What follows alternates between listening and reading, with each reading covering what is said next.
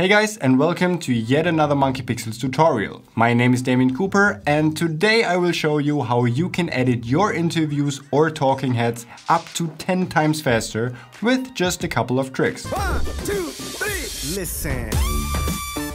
So in general, we're recording a lot of corporate interviews, and now that we're trying to do YouTube full times and upped our volume when it comes to producing YouTube videos, obviously we have a lot of talking heads and interviews to edit.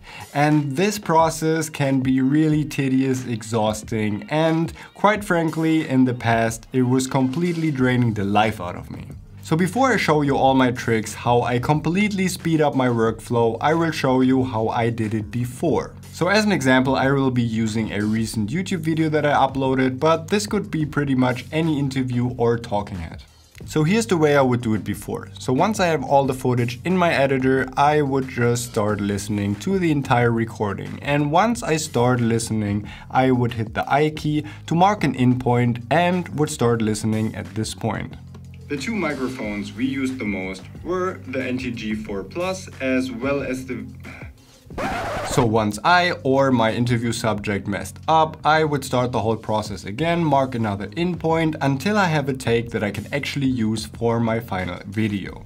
But obviously this way I have to listen to the entire thing, and that just takes forever. Because trust me, I'm no one-hit wonder. I had from previously the names and you often. And then everything works again. My life.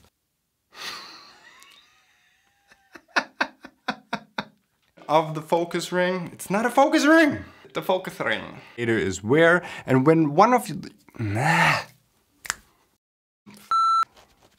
Step number one is you need to activate the waveforms. So this way we can actually see when the subject starts talking and we don't need to sit through all the phases where nobody is saying anything. So here's the technique I came up with, and I'll be using this for our interviews as well as our talking heads. And it's pretty similar to using a classical clapper, and that is whenever I or the subject finished a take that is really good and I can use for our final edit, I will just snap my fingers next to the microphone. So this way, whenever I see a spike in our waveforms, I know that the take before was actually the one that I wanted to include in my video. So what I do now is that I start after the last clap and I will just go through the beginning of the first audio take. So what I will do now is that whenever I see a spike in the waveforms, I know that the take before that is actually the one that will end up in the video.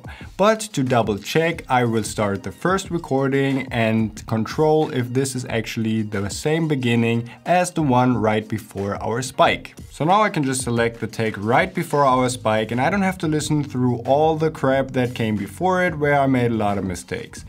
In Final Cut, I would just hit the F key to mark it as a favorite, but if you're using Premiere Pro or Davinci, just put it directly into your timeline for later use. So now that we're only left with the good parts, I will start adding them to my timeline one by one. And once I have two clips in my timeline, I will just clean them up and trim them the way that I only have the bits where I start talking and end talking.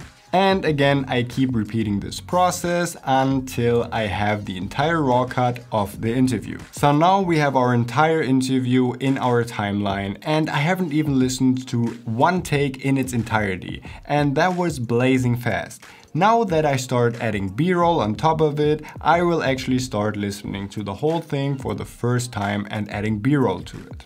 So now if you find any mistakes within the actual takes, you can just put B-roll on top of it or even trim them a little bit more so that it actually sounds pleasing. But up to this point, this was blazing fast and it really didn't take a long time. And the most important tip to actually make this technique work is to actually have your subject or yourself talk in blocks. So whenever your subject starts a take, they really need to finish it from start to finish. Because if you just start cutting in and out within mid-sentence, it really doesn't look good and you don't really have the option to use your clapper movement as an indicator for your takes.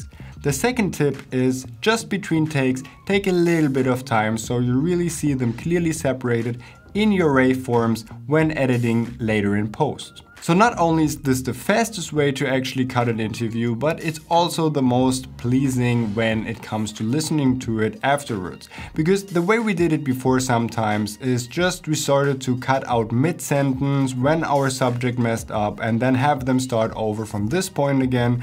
But it's really hard to really get a nice and smooth transition from the one clip to the other, and you could mostly hear or even see the cut. So there you have it. This is my technique of editing interviews or talking heads really fast, and honestly this has saved me so much time. And before I was always dreading editing these talking heads together, but now with this technique it's so much easier and so much quicker that I actually have no problem starting an interview or talking head when it comes to post-production. And as always, I hope you liked this video, and if you did, hit the like button and maybe subscribe for more tutorials, tips and tricks and reviews, and I would love to see you on the next one.